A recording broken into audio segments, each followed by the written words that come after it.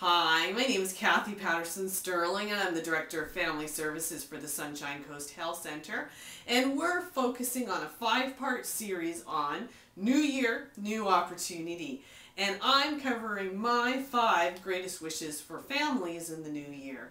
And that we're talking about families who have gone through family program, families impacted by other people's addictions, and the joy and love that I have walking alongside families in this process. So my number 2 wish for families impacted by other people's addictions and for everybody I know, my greatest wish for New Year wish is for everybody to have boundaries.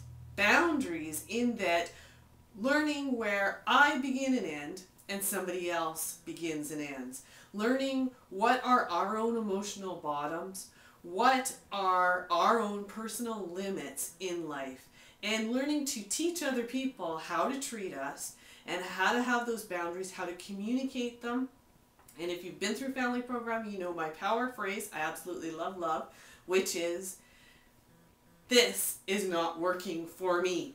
So expressing, having that healthy communication with people to explain, this is not working for me, what I need and want from you, and to be able to live up to our limits, to be able to express those limits within those limits, and live in our truth and our understanding, and to not take on other people's issues, to be able to not fall into pleasing patterns, but to really solidly meet with people in relationship while having really healthy boundaries.